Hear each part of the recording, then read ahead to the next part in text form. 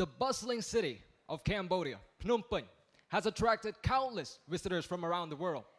But if tourists come and see plastic widespread everywhere, all they could think of is, ugh, and buy a plane ticket back to their country. However, that won't be the case for Phnom Penh, as we are heading towards a plastic-free future. Because we all know Phnom Penh city, life like boom boom, and it's only gonna get better. But it will come with a price. Firstly, I would like to express my highest gratitude toward the chair ceremony. Judges, ladies and gentlemen, my name is AN SOPHEAKBOTH, a representative of Level 12, Campus 18, and it's a wonderful honor for me to present the topic, Phnom Penh Journey Towards a Plastic-Free Future, by presenting two main points and an offer you can't refuse, because it's too good to be true. But before hitting the fast lane, let's slow down a sec to further understand the motion by key terms. As provided by Oxford Languages, defines journey as an act of traveling from one place to another. Professor Michelle Gallo has defined in an article the term plastic-free literally means free from plastic and represent a commitment to a more correct handling of this material. Now back on track, plastic pollution has been one of the biggest issues in most cities, including Phnom Penh. But it all is gonna change after one. The journey begins now. Phnom Penh population is only going to increase, and we have two choices, to be carefree or to be plastic-free. The result is shocking, the number of people who choose to be plastic-free, because they can imagine what the future would look like for Phnom Penh to be free of plastic. This vision is within our reach, and all it costs is for us to be aware, prepared, and committed. That's it. So today, your journey can begin now, as each and every action counts. It's so important that the Ministry of Environment launched a campaign aimed to combat the use of plastic under the slogan, "Today, I will not use plastic," as we join forces to protect Cambodia's environment and say goodbye to plastic. The best way to implement this strategy is by seeping through the educational system, which is a foundation towards a plastic-free future. Education is the secret sauce in building a thriving country. With education comes innovation.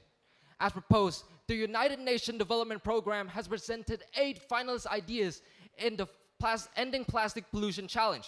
To prove my point, that with education, we create innovation, which is the solution to the pollution. We, Cambodia, might not be the fastest, but never have we stopped. Heading towards our goal, I would like to give an appreciation shout out for those who've been part of the movement since day one.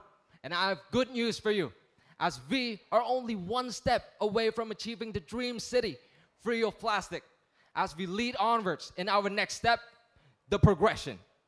All it takes is for us to say no and be prepared, because the future can't be seen, but we can be prepared for what's to come.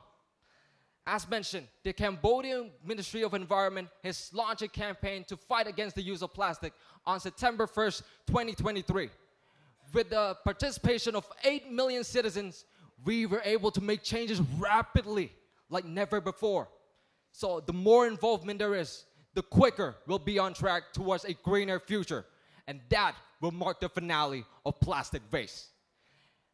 This campaign proved to be effective in showing results. As you see, in the past, the streets are covered with plastic, especially during the rainy season. But look at us now.